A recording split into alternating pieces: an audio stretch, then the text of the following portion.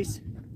This is Laser Brody out here in the desert of Arizona with something really important. Hashem's world is a classroom. You see, I'm sitting on this old rock here and I'm off the beaten path. But in the summertime, I would not be sitting on this rock. This is the middle of winter and there's no javelinas around. The javelinas are the wild boars that are nature to this. This is a natural habitat. And something even worse, rattlesnakes.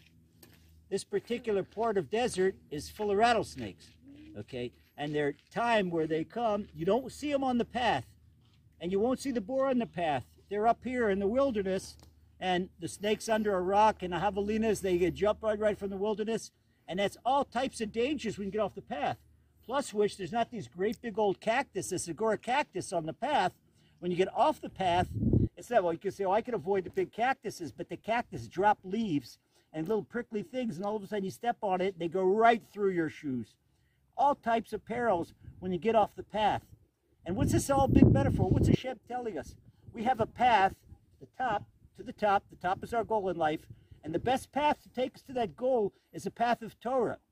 But especially young people, they think they're smarter than Hashem, they think they know there's a better path, so they go off the path, we call off the dare, they go off the path, and then they find all kinds of problems, and there's rattlesnakes, and there's wild boars, javelinas, and there's mountain lions, and there's prickly cactus, and they injure and they hurt you.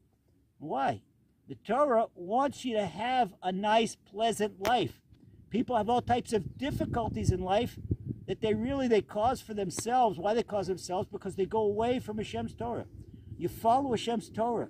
And not just follow Hashem's Torah, but with emunah. You follow Hashem with emunah. You pray with emunah, and you do mitzvahs with emunah. King David said in Psalm 119, "Call mitzvosecha emunah," and don't go off the beaten path. Okay, especially sometime in the winter. I'm gonna take a little look. What here, there. People go on vacation. People, you can do something for your enjoyment, but get right back on the path. Don't stay off the path, and certainly be careful. If you take one slight step off the path, you got to be very careful because we want to make it to the top. And the way to make it to the top and to avoid the wild boars, the rattlesnakes, and all the perils of this world is to stay on that path. Hashem should help you stay on that path, and God bless with success in everything you do, and you should reach your goal.